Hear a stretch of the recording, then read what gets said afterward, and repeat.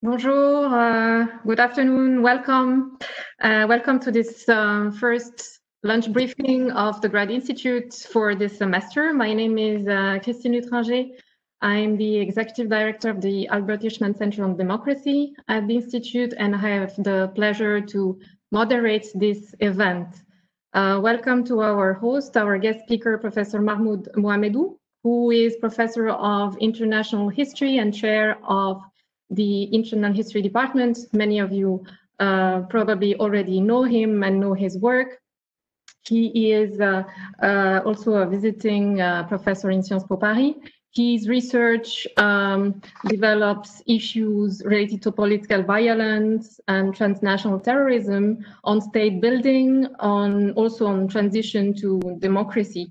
He's the author of many books, including a trilogy on the post-September of 11th area, including the much influential book entitled The Theory of ISIS, Political Violence and the Transformation of the Global Order, that was published in 2018.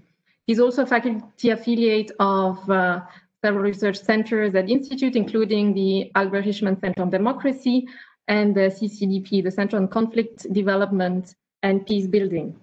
With his colleague, Professor Davide Rodogno, he has been giving the course on an international history of racism, and it's precisely on this issue that he will focus his presentation and the debate in this lunch briefing, which is a topic very relevant, of course, to current affairs, but also to our work as researchers, scholars, students, and as citizens. So I think it's a very good start to address this issue in international relations and unpacking the multiple dimensions that racism contains in international relations. So the format of this lunch briefing is of about 20-25 minutes presentation by Professor Mohamedou. And after that, we will devote half an hour, the remaining time, to the question and answers and to the debate with the audience. So this event is recorded, and it will be available also on the YouTube channel of the Grad Institute. So when I will take the questions, I will also refer to your names, and to make it also more lively, you might also indicate from which place you are attending the discussions, because I guess we have many participants who are at the Grad Institute, who are in Geneva, but given that it's an online event, we might also have participants from other parts of the world. We are also very keen on engaging you in this conversation and in this event. So you may already start raising your questions in the window that you can see on the right-hand side of your computer, and I will take them in the second part of the discussion.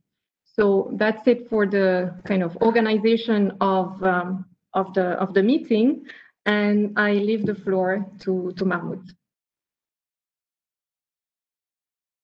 Thank you very much, Christine. Thank you for your kind introduction. It's a real pleasure to be able to deliver this lecture today.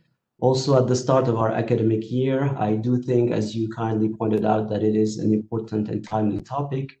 It's an urgent topic in and of itself, but I think it is very, a strong signal and a strong sort of message that this particular topic be highlighted as we embark on a new academic year. So my thanks to you, my thanks to the organizers, Sophie Fleury and all of the colleagues who have kindly invited me to deliver this lecture. And my thanks to all of the participants who are kindly tuning in for their time. And I very much look forward to the discussion. So as Christine has indicated, I have some prepared remarks that I would like to present to sort of give us a sense of the issue. And then after that, I'm happy to engage in a conversation replying to the questions and comments. So the issue of racism is characterized, if you think about it generically, by a sort of lingering paradox, which takes the form of centrality combined with invisibilization. So if ever the phrase, the elephant in the room, had a meaning, it's really, or being appropriate, it's really in this context. That is something so obvious that is standing in our midst, and yet we avoid naming it because it bothers us, or because it bothers some. And this notion of bothering is, I think, what we need to puncture, to take further. The urgency that we spoke of, the relevance, is also essentially derivative of this notion of something that is problematic. But this paradox, this combination of centrality and invisibilization, is not so hard to decipher, as it were, because the centrality, on the one hand, is a matter of an objective manifestation, that is the long and universal history of racism, while the disappearing of the problem is the result of a conscious set of actions. That is a process which is driven by political, ideological, personal motivations. But it is also a process, and this is where we're heading with this conversation, that is informed by the manner in which knowledge is produced, or not produced, or produced in a particular way, as well as inaction, or moral cowardice. The ethical dimension oftentimes presides over this question, as we will see. So against this background, it may sound today surprising to speak of the masking of racism at a time when the bestsellers on the Amazon.com list are all essentially in majority on racism. But in point of fact, demonstrably, the issue of racism was indeed, until quite recently, seldom featured in the mainstream public debate. Or if it were, as obviously it's an issue that has been discussed in many places for a long time, it's discussed not so much in relation to the issue itself per se, and certainly not the international relations dimensions, which we will approach, but in relation to discrete events, the problem in this country, or the problem with this particular community, or the legacy of that issue. That is the sort of generic aspect of the problem, and how it relates to the production of knowledge, as I'm saying, is something that paradoxically has seldom been featured. Indeed, racism arguably fell off the radar of international affairs since the 1990s or so. Obviously, the 60s and the 70s, and up until the mid-80s, the issue was present in the news, in the developments, and therefore in the discussions and the debates. In fact, in the streets, marches, demonstrations. You had quite a few of these issues around the world, so from one continent to the other. But then by the 1990s, somehow it fell off the radar, as I said. And today, what we're witnessing is that a whole new generation is rediscovering the issue with a sense of urgency and a sense of brutality as it discovers the importance of it and the relevance to the world we live in. But such silence, sort of the systemic silence on this question, or silencing, or lack of attention, speaks to the depth and the continuity of the racial question. Long ago, it was thought by many to be the dominant issue of the 20th century. Famously, the African-American historian, the Harvard historian and sociologist, W.E.B. Du Bois, famously predicted in 1903 already that that century would be, quote, one of the color line. And the problem obviously did play out in that way, in that century. But the problem of the color line is still proving resilient with us today, in effect, in a resistant way in the early 21st century. And here we encounter the incipient question of narrative, that somehow many believe or have believed the issue to have been solved, and therefore not deserving of attention. And this feeds into the denial of the problem in many ways. That perception might be an honest perception, might be a misinformed perception, or it might be an ideologically vested perception, but it is a consequential perception nonetheless, because the issue of denial is itself becoming now part of the problem. In fact, it is arresting. There is no overstating, ladies and gentlemen, how much turning away in the face of racial injustice, or showing impatience and irritation, displaying knowing glances with those raising it, are manifesting a form of racism far more insidious than the obvious KKK marches, or rather the neo-KKK as we've seen them in Charlottesville in 2017.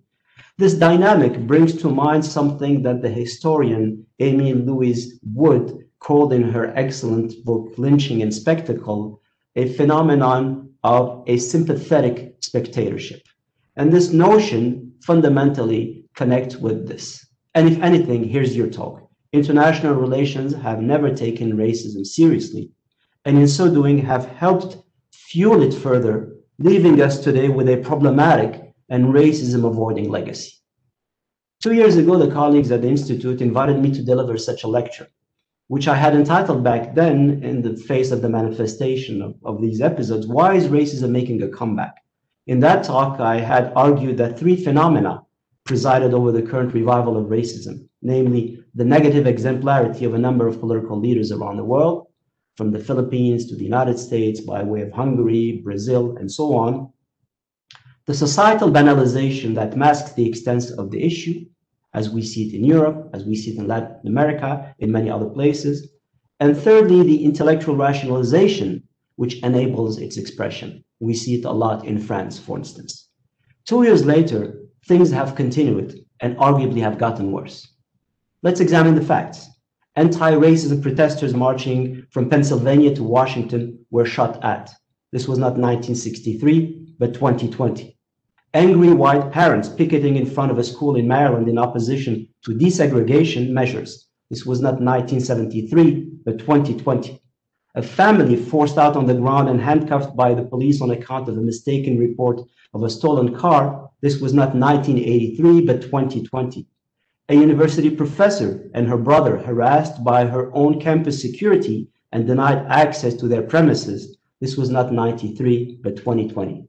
A man walking to enter his car shot at 7 times in the back by the police in front of his children. This was a month ago, after the world had been experiencing near daily demonstrations for the murder of another man back in May 25.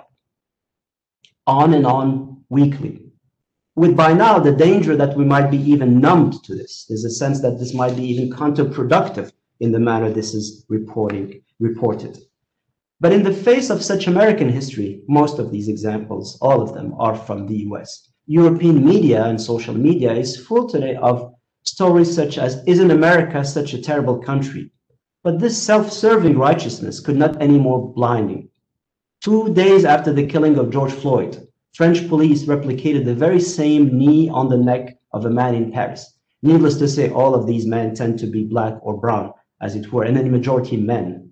Muslims in France have been at the receiving end of systematic and increasing racism since the 1960s, with episodes such as the October 1961 drowning of hundreds of Algerians still not dealt with fully by French historians or French academia for that matter. Anti-Semitism making a comeback in Europe and arguably never generally ceased in many quarters across Europe. Generally, racism remains strong in Europe. But similarly, those beyond the United States and Europe denouncing the obvious cancerous racism in the West cannot ignore the racisms in their midst, even when members of their own societies are discriminated against elsewhere. Genocide in Myanmar, African migrants enslaved in North Africa, Asian workers discriminated against in the Gulf, Muslims denied citizenship in India, Africans experiencing witch hunts in China and Russia, to name but a few of these incidents around the world, and not to forget the racism in Brazil or the anti-Roma, anti-Gypsy discrimination across Eastern Europe and beyond. The litany of incidents serves really no other purpose than provide factual evidence for us of continuity. And these incidents, as they were playing over the years, many dismissed them or simply did not pay attention to their consequential global international relations dimensions. And so those today that would like to see them not for what they are and dismiss them will do so with a Trumpian kind of fervor and a sense of righteousness for sure. Indeed, in many quarters, what we have been experiencing in recent months, as it were, is that the anti-racists are the ones on the defensive. Several officials across a number of countries have criticized those denouncing racism, and a number of intellectuals themselves have engaged in criticism of movements such as Black Lives Matter, or human rights movements in Brazil, for instance, with a view to deflate the issue or to taint it. This past June, 15 French scholars wrote an op-ed in the French daily Le Monde to criticize the French President Emmanuel Macron for his silence on victims such as George Floyd in the US and Adama Traoré in France, a Frenchman who had also died in the hands of the police. And President Macron's attacks on intersectionality, which is a concept that has been gaining traction in social science, what the president termed racialized discourse. Macron's words are important and warrant quoting. He specifically attacked academia, saying the following: the academic world has been guilty. It has encouraged the ethnicization of the social question. The outcome can only be secessionism. That's a pretty strong word. This amounts to the breaking of the Republic in two, end of quote. In one go, we have here the time-tested fetishization of the Republic, that same Republic which has a colonial past, given a blank check on its own breaking in not two, but of several parts, and an alarmism tantamount to an invitation to censorship, if not self-censorship, as it were. So all along in all of these years, two things have materialized with a certain urgency: a normalization of the issue across the board, and an empowerment of those willing to deny it at the highest levels, as we've seen obviously with President Trump. This now, ladies and gentlemen, is the problem of contemporary racism, generically. Let us now turn in the second part of this discussion to the specific question of racism in international relations. A coupling I understand here, both in terms of the practice of international relations, affairs, as it were, generically in international organizations, in the practice of it, between nations, amongst societies, but also, and importantly, and I will zoom on this specifically now, in terms of their teaching and representation and researching. So, is there an international relations problem in racism? I say yes, and in what way? I say in three ways. The first is historical. You might want to say archaeological. The discipline of international relations is explicitly and historically an outgrowth of a world system a century ago whose lineage is directly anchored in a racial construct of the world. Now, putting aside thinkers across civilizations and history that thought about international affairs generically, and so there are thinkers about international relations, whether these be Greek, or Chinese, Arab, European, and so on. Putting that aside, which is also part of the international history and politics of these things, the specific discipline of international relations, as we have come to know it in the modern era, it emerges about a century ago, essentially as a North American and European construct. That is why we speak later on of a Eurocentric construct.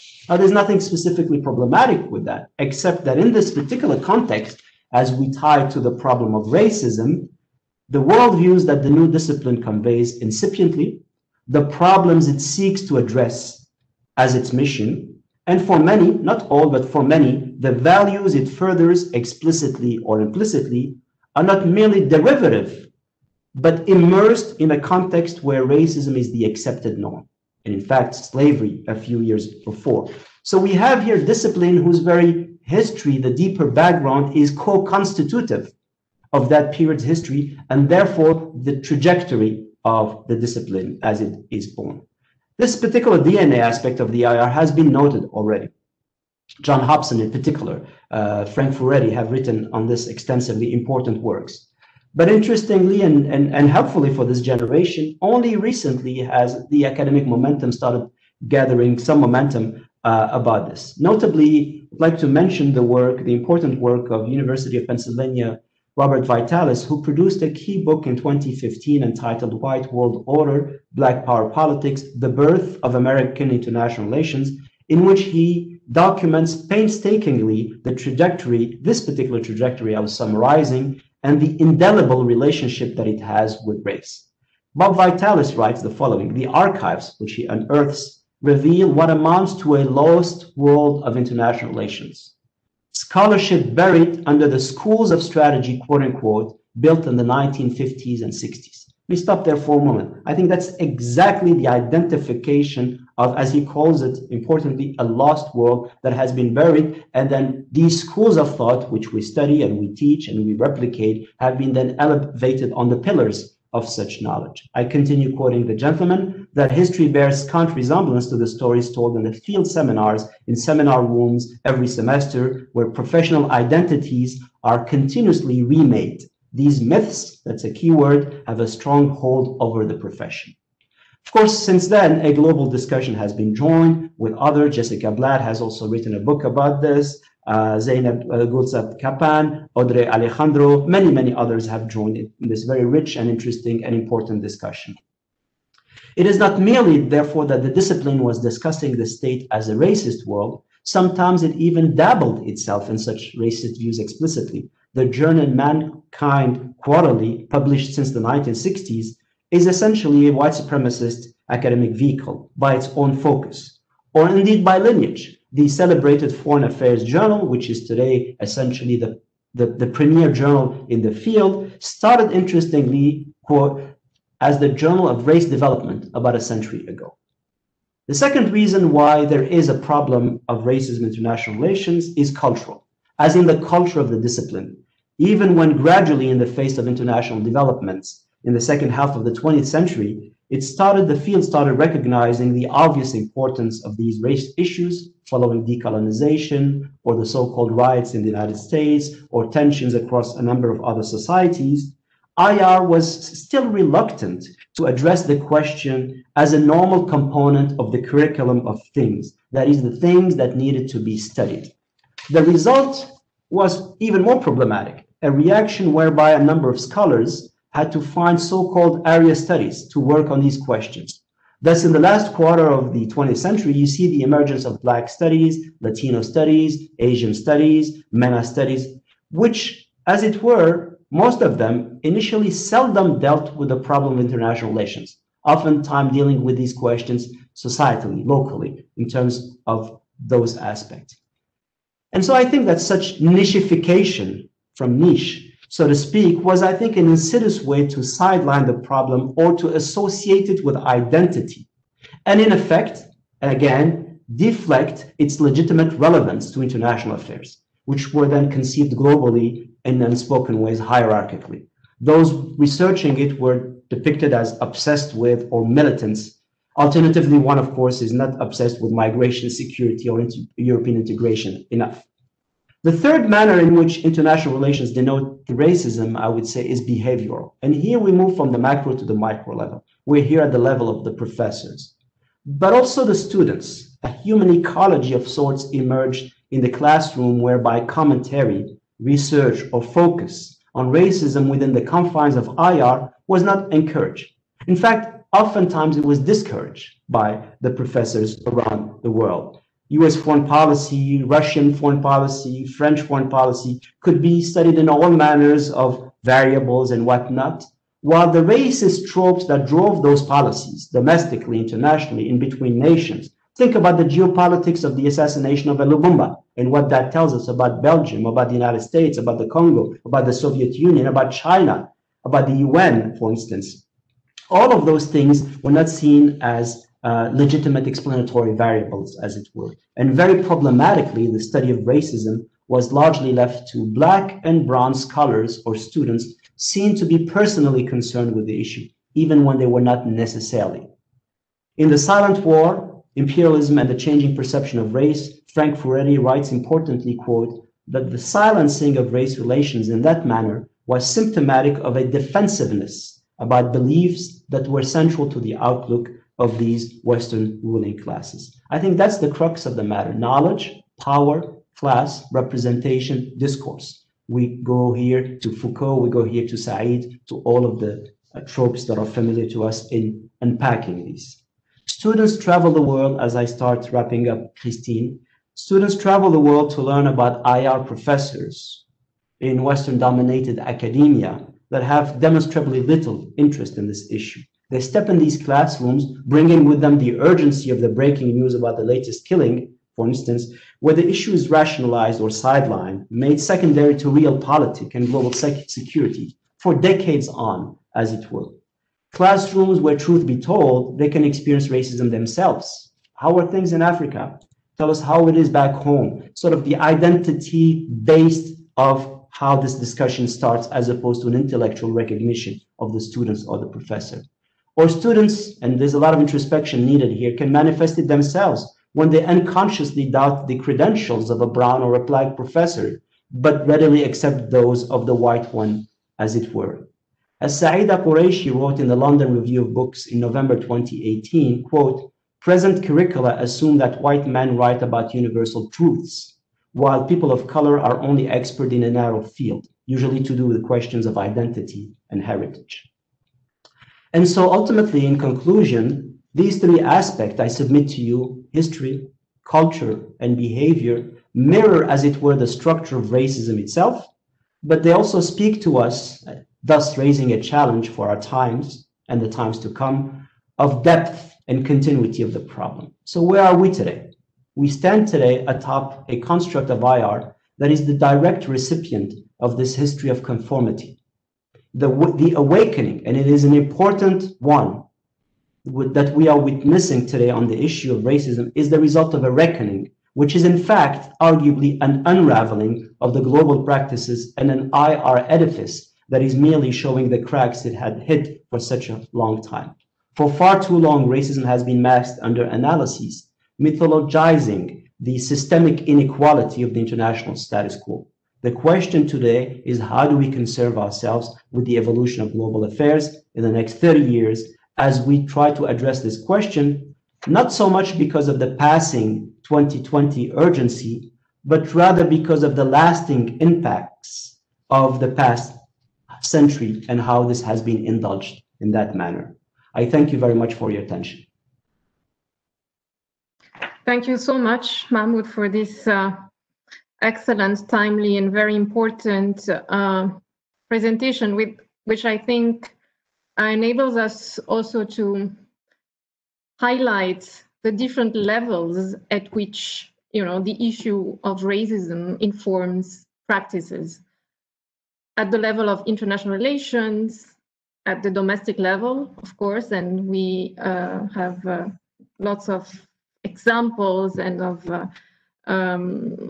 facts which also feed our reflections on that, but also at the level of the research, the students, and the scholarship, the IR scholarship. So I would like to take you through these different levels with perhaps a few questions before taking the questions from the audience.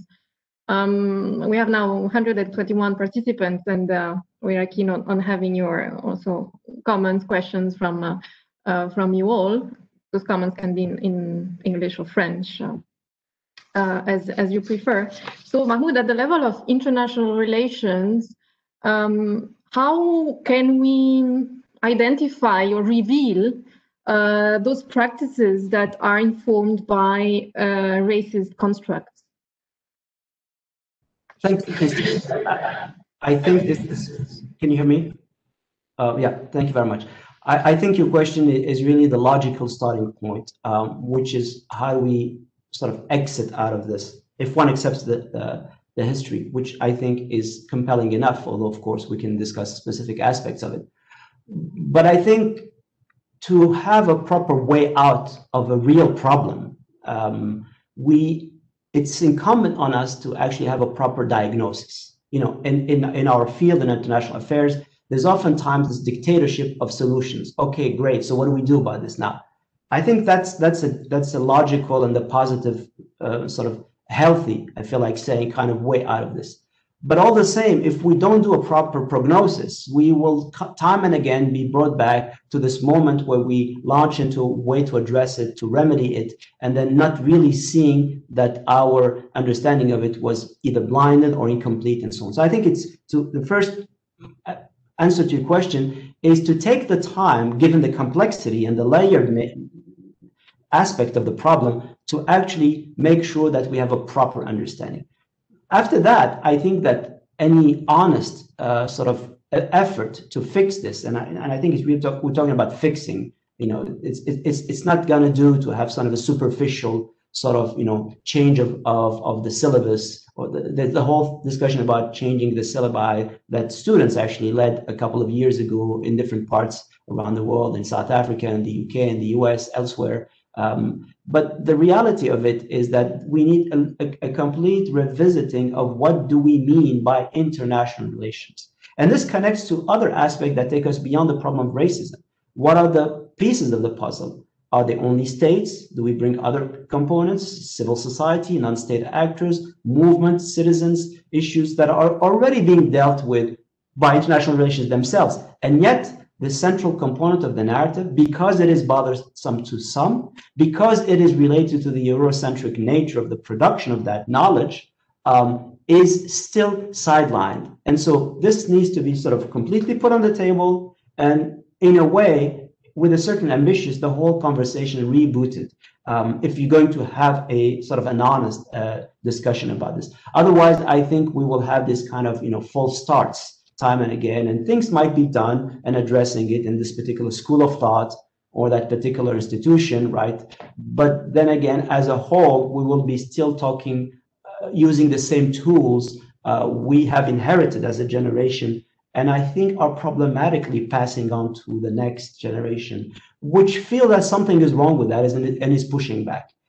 That's why it's refreshing to see all of these movements around the world questioning that received wisdom.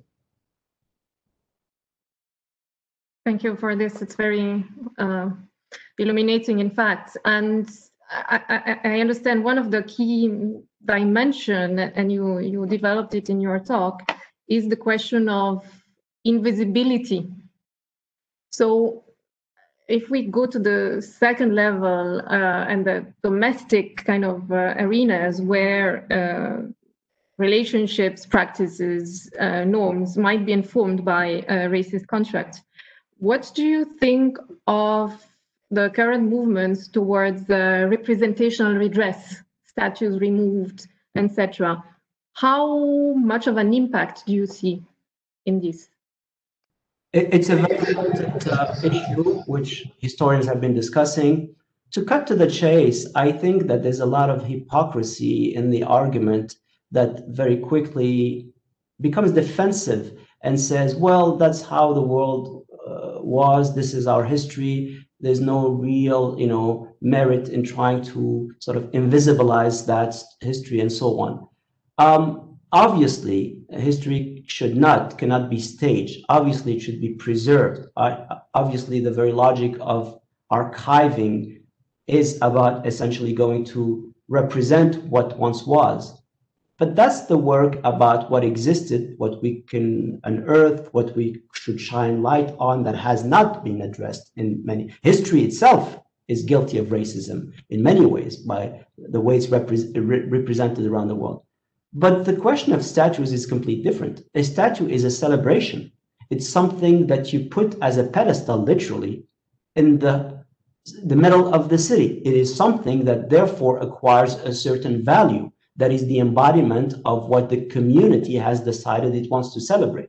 Now, if what you are celebrating is in and of itself anathema to the very values of your society, much less insulting to others, then obviously that is a problem. Who would be against sort of taking out a statue of Adolf Hitler standing in the middle of Berlin today, simply because 50 years ago it was there and we can't take it because that's our history? You see the contradiction in that argument very rapidly. Now, it doesn't mean that we have to embark on a bureaucratic program of sort of taking out all of the sites around the world and staging and having this kind of, Orwellian outlook on our history, which is equally problematic. But all the same, you cannot simply by one go in saying that's how it was, we can't touch it.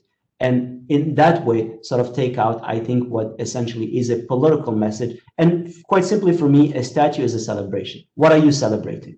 And it comes down to this. The rest is a matter of preserving, and you can have these detestable histories still surviving, which we need to know about, and we need to look at them and study them and have them and preserve them in their own way so that we are able to access what they once were, as it were.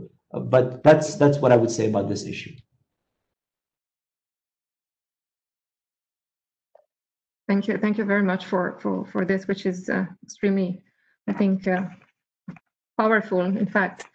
And another concept that I think is very relevant to our discussion and that you highlighted in your talk is the concept of racism's which is a pluralized version of racism. So the variety of racisms.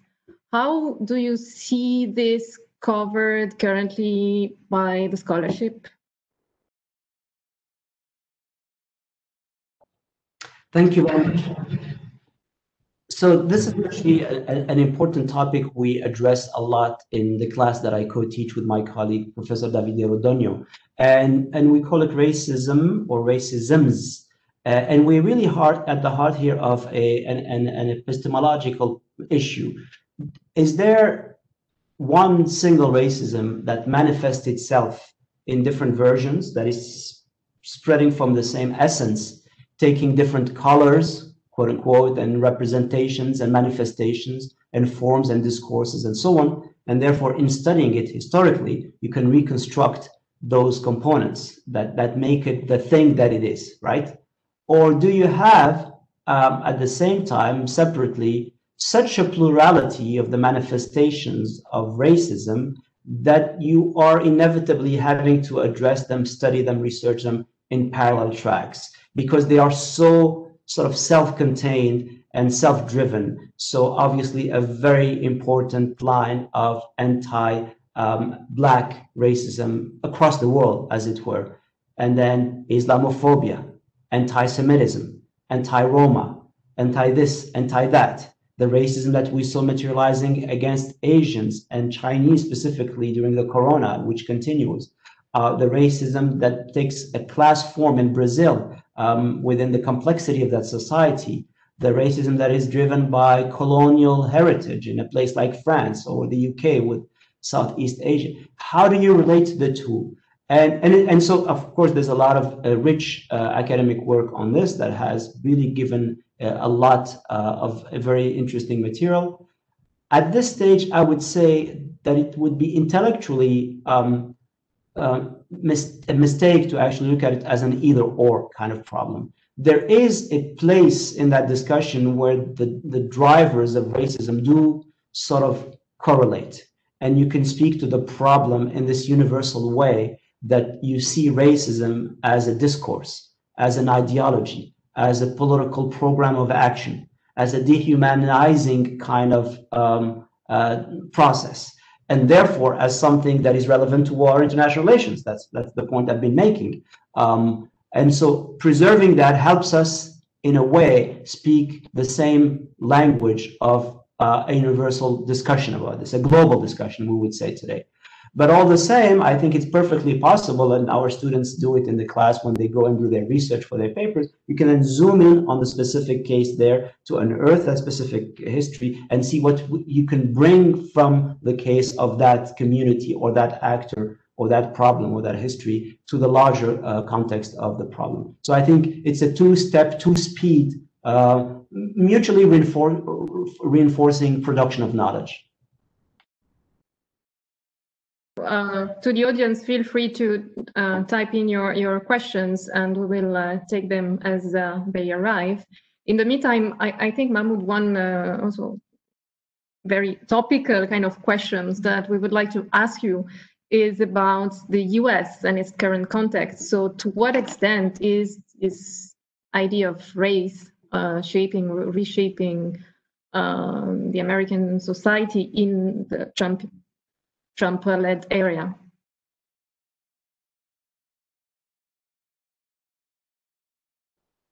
Thank you very much. Well, it's an extremely important question. I think we all have been following this over the past few years, a few months. It has accelerated, and it's pretty bad. I think it's very, very important not to try here to sort of, speak about an alarmist kind of discourse. Or even a sense of drift. We've seen some pieces speaking about the US drifting. I think it's as bad taking that society in places where it was in the late 60s, early 70s. There's talk these days of sort of a cultural civil war, and the weaponization of that we see taking place across these communities speaks even beyond the cultural prism, as it were. There are several reasons to that. I would say the first one, which is above and beyond the Trump phenomenon or actions that he took, is the fact that, and this connects to my earlier point, Christine, about the fact that this issue was, some thought that it was solved, the fact that this society never dealt fully with this question. In other parts, and again, as when we speak about the US, we shouldn't forget what we're just discussing, the global aspect. So a country like France has a similar problem in its own way related to its colonial history. But in the United States, the problem was never really dealt with. The marches of the 1960s, the vignettes that we see took over and produced a narrative of closure, as if this issue was dealt with, and then we moved on to other things, that the racial question became one of class, of poverty, of neighborhoods, and as we go into the Reagan era and the Clinton era. In fact, this was never dealt with. The tropes of what was produced by the racism of society, as the Kerner report writes in 1967. This is the report that was produced by the congressional team after the riots. It literally sort of puts the blame at the feet of society itself. I think that's the kind of discussion that was then sort of swept under the rug as we go into the next phase. So never dealt with, never resolved. As the decades passed by, specific policies made that worse. Certainly, and I would stop on this so we can maybe hear from the colleagues online, the actions by the president themselves are absolutely, explicitly, directly, and by design racist. What we have today is a sitting president in the White House, which is racist, which endorses a racist ideology, which has taken racist policies and has pushed people to that. It gets worse by the day. Just recently, he was talking even of eugenism kind of flavored logic when he spoke about a group of his supporters telling them, you have good genes. This is coded language. This is dog whistling about race, not even racism, amidst the society that thought that it had sort of sublimated, went beyond that, solved it. And certainly not because of the election of President Obama, who did not solve the problem and in many quarters made it worse, starting with African Americans for that matter. But the actions of the president, the current president, were explicitly part of his political program, which has the merit of at least being in your face, quite straightforward. It lands all of this today, and the election is not going to solve this. It lands it in a place where society is sick, where that society has now to find ways to address this. And in a way, at least it has the merit of having sort of punctured the issue and brought it to the sort of the front row, and everyone can now address it if they so choose. But I think it's going to get worse before it gets better, certainly when it comes to this particular country. So I'm now clubbing a few questions. Thank you to the audience for those. So that on the US was also in a way to gather a few of them, but specifically there is Nana Maria Maiga, who is a Grad Institute alumni watching from Geneva, who is asking you if you believe that the implication of that Black Lives Matter is a domestic issue by international organizations. Is this very invisibilization and rational banalization that you discussed? Thank you, Nana, for your question. I think the Black Lives Matter movement is a very important movement. I think in many ways it's the continuation of all of these movements that the country has known for many years. Interestingly, as I said, as the sort of momentum slows down in the 80s, 90s, such movements kind of lose visibility. They've always remained active. There's a lot of militancy across white and black, for that matter, and other communities in the United States on this issue, but it does not sort of occupy the space that we see after Ferguson in 2014, which has the merit of having a new generation take the issue forward, as I said, because they kind of rediscover it, particularly African Americans that had thought that they were functioning now in a society that had become quote unquote colorblind, as they say in the UK, and now they realize that that legacy is now not necessarily what they were told or thought themselves when they discovered the systemic nature of it. New momentum, new blood, new sort of methods, of course, as we see, that are themselves globalizing. I think it's a great development. I think it's an important and successful movement. It was very interesting, positively, to see it expand in recent months around the world as youth around the world, which was guilty of not really engaging with the problem itself in Europe, in the Middle East, in Asia, and other parts of the world on this issue, started making the connections and speaking to that population. But I would say the Black Lives Matter remains still slightly, for me, provincial. I think it would benefit from connecting more internationally on this issue, and specifically going back to something that in the last year of his life, Malcolm X started developing, which is a narrative about the racism in the United States as a human rights problem. That this language of human rights, which the civil rights movement was not using, I think is the more logical and the more sort of fertile to explain that these violations correlate with everything we understand as human rights across the world. And that will give it far more resonance and possibly a way to address it and solve it by using those connections. Leaving it only to the US, for the US actors, for the African-American militants, I think is a replication, more of the same. They may or may not be successful, but the issue concerns all of us as humans, as actors, as inhabitants of this world. And I think it's in that way that it becomes far more interesting should they choose to internationalize it, as it were. Some American scholars started doing that a lot, and many of them actually have started writing along those lines. Thank you for your question. We have many questions, so let me try to take most of them as long as time permits. We aim to close at 1:30. So if you can have a brief answer to a complex question, or many brief answers to many complex questions. The first one that I'm taking now, which is again, and we have a number of questions related to methodology, to IR scholarship, and to the role of the Grand Institute and to students. So let me take Mahmoud Samandari's question from Geneva. What are the three most important and prevalent assumptions that need to be challenged in IR on the topic of racism? Well, top of my head,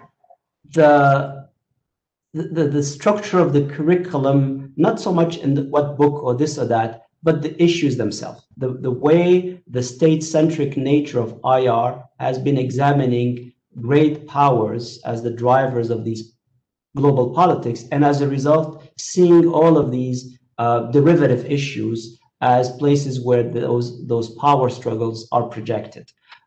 So this kind of top-down understanding of things that doesn't say it in those terms, but is fundamentally a problem. Secondly, the question of security, which is understood primarily in terms of the security of the state or the security of the West, or migrants coming this way or this or that. The security that is understood in ways that the racism that is prevalent also is a creator of insecurities. What does that mean? How can we pack that? How can we have a large sort of agenda where we can go and research and discover? This is not essentially to download. This is to invite a discussion on things that is not there. And thirdly, as I said, the behavioral dimension of it, of how do we approach these questions? That racism is not only an issue for the African student in the room or the Asian one, or the person that somehow someone would feel that it is, that you have these European actors looking at it. The taboo, to the person who asked the question, the taboo is the following, that as you go into an international relations program, the unspoken reality is that the white students have to work on security and IR, and that the brown and black students have to work on development. That's the bottom line. And that's how we replicate it. So that's the 1, 2, 3 way to start with in addressing this. Take a journal like, I don't know, the MIT International Security. Go through the articles. What are they really talking about in terms of the international security? And how come one of the main things around us, all around us, is not present in that discussion, or present minimally, as it were, to be fair to them? So I would start there, for instance. Thank you. In fact, there is Shiri Anderson, Elvia Leon, who are asking what can be done in schools such as ours, where the institute, to counteract. And Olivia is asking specifically, what is our role at the Grady Institute, and what should be the role of academia for discouraging such issue? Thank you very much. Well, I think to do what we're doing right now, first of all, there's several colleagues here at the Institute that are engaged in this conversation. It's not only those that I mentioned, my colleague and I, but there is quite a few that have been writing about these issues, that are having publishing about it in the sociology department, in the law department. There is a sense that you have this issue already, I think, as a project. I think the fundamental question, to your point about what should we do about this, I would place it both at the feet of those that produce the knowledge and disseminate it, but also at the receiving end of those that are studying it, that they themselves have to see the importance of these issues. The fundamental dissonance for me comes from the fact of, as a student, you function in a world out there where this issue is all around you. A lot more these months, but has long been. And yet you step in classrooms, as I was saying in my talk, where this issue gradually becomes sort of muted, consciously or unconsciously. This is not a way of throwing the stone at anyone, but it becomes simply irrelevant. And when you raise it yourself, or the professor that is interested in this, it sounds almost like a strange animal in that discussion. When the point is, why should it be a strange animal when the plethora of issues, environment and health and gender and all of these questions that are about the world we inhabit have graduated to a solid place, as they should in international relations. And yet this one remains on the sidelines, on the periphery. It's coming to us in this discussion, not through our work, but through the current affairs. Isn't this paradoxical that us, the producers of knowledge, are supposed to turn on the TV and read the articles or look at the media to say, oh, this is important, we should study it? This is completely backwards. It should be that we identify its importance, put it as a central edifice of the knowledge, communicate it to it. And by the way, addressing that will make that world that we're talking about much more sort of free of these elements that are creating that sort of insecurity that is so important to us as such. Yeah, so you said short answers. That was a medium. Let me take TRGCO's comment and question. Thank you for the insightful presentation. Actually, you have a lot of comments of thanks for this excellent presentation. There is a Black German diplomat and joins the session from Vietnam. He says, I completely agree with your assertions and was wondering how we can harmonize growing nationalist tendencies and current social justice movements. Thank you, sir, for your question. Thank you for joining us from over there. I think you mentioned something that I did not mention in my talk, which is highly relevant: social justice, and of course the nationalism. Sort of intuitively, the nationalisms, sort of the negative nationalism, shall we say, or the patriotism that generates all of these racist ideologies is part of the problem. And it's been reinvigorated, and not just in the US. We can look at this in Germany, in France, in Spain, in Italy. Look at what's happening in Hungary, but also in the global South. And I'd like to insist on that.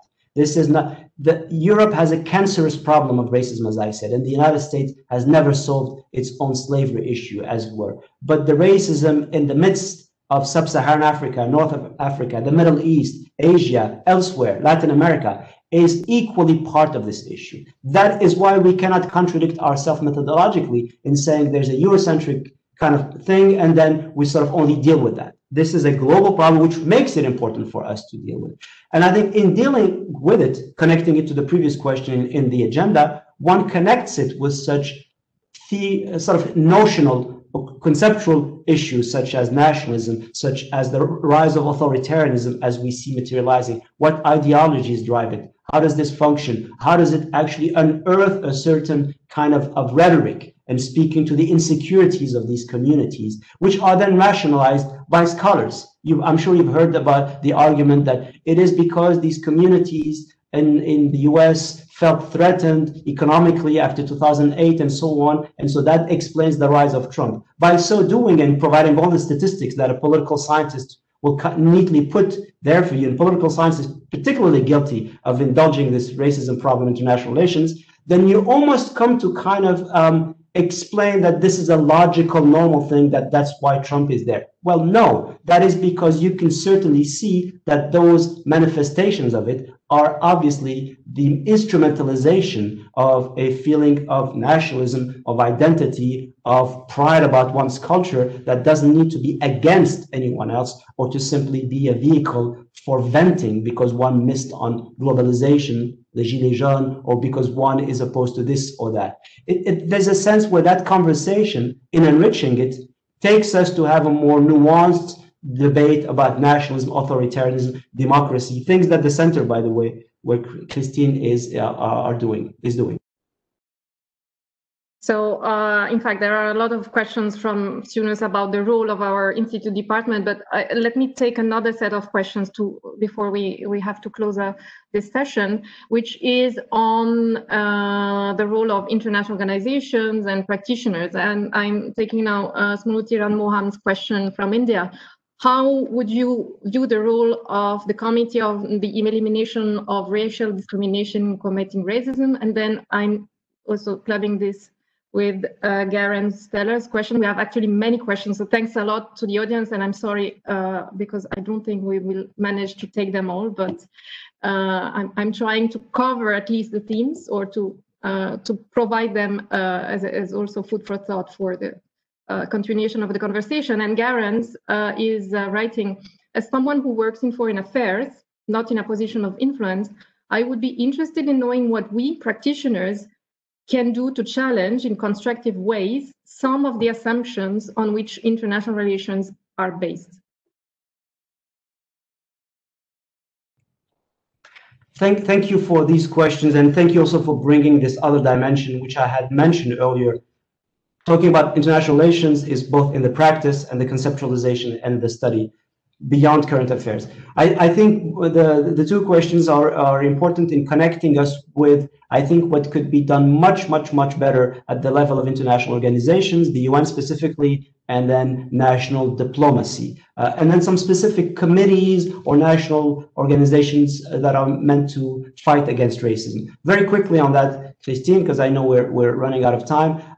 So I had a chance to be at the Durban conference on racism back in 2001, and I remember the lead up to that, where a lot of work was done, and actually good work was done by the preparatory committees, the UN, all of that bureaucratic reality is still there, but there was a lot of thinking around these questions of how this major issue, which was coming on the heel of these big international conferences, human rights, development, women, Beijing, all of that. So racism was actually, up until a week before 9/11, very much in the news as it were in 2001 in those questions. I think we need to go back to that. We need to re-engage with that discussion and not leave it to the arcanes of Committee 23 in room X, and so it's only a few specialists talking to themselves and in a very convoluted UNE's language. It needs to be given a sense of urgency. The leadership in these organizations need to bring it to in a way that disseminates it to the wider public. There's a literacy exercise to be done, which connects with the national level. I think we need to bring this question much more alive in the curricula of schools and high schools. There's a lot of this happening already amongst teenagers and children that need to be they need to see this question much earlier. With my colleague David Erodoni in our class, we find that students oftentimes are really exposed to an intelligent discussion about this for the first time, and that they know intuitively about it and they see it, but they have never come across it in the curriculum of things. So I think given those that investment early on would allow them to come to graduate studies with a stronger kind of footing and to be able to engage with that. And finally, the national committees working on this have to go beyond simply a logic of listening to or helping. It's kind of it needs to be much more programmatic. It's not simply an emotional, sympathetic lending an ear. It is about essentially addressing this as a lingering issue in the society. And that calls for proper leadership. Thank you. I think we arrived exactly at the, unfortunately, already closing time for this extremely interesting and important conversation. Thank you for to bring this today, Mahmoud, and thank you to all the audience. I think we had more than I don't see the figure anymore, but 200 people connected, about 50 questions now. I mean, all the questions arrived as we are almost wrapping up, or many questions arrive now, and I'm sorry I couldn't even take some of the earlier ones. There is a great interest and among this among the Grad Institute's community, but also more generally in this issue. So I think it was very important to have it discussed today. And if we aim at continue this conversation, as we really do at the Institute and with you, Mahmoud and Davide, I think we might also think of opportunities of forum to discuss it. And I think there was also one or two comments on that, encouraging us to go in this direction. So I think I would leave it here. Would you like to say something in conclusion? You would still have a minute or so to conclude, Mahmoud. Very briefly, Christine, simply a word of thanks to you and the colleagues for the kind invitation. And a warm thanks to everyone that tuned in and for the excellent questions that were raised. And I'm sorry we couldn't address all of them, but that's the nature of the exercise. But I really appreciate that there's an understanding and a sort of a realization, which I know was there anyway amongst many about this. So many thanks. It's been a pleasure. And again, let's continue the conversation and let's start the work. I mean, specifically to the students and to the younger scholars. They really need now to get into this whole discussion to provide us with more food for thought and more work, as it were. And a special thanks to you, Christine, for kindly doing this very elegantly. Thank you. Thank you. Bye.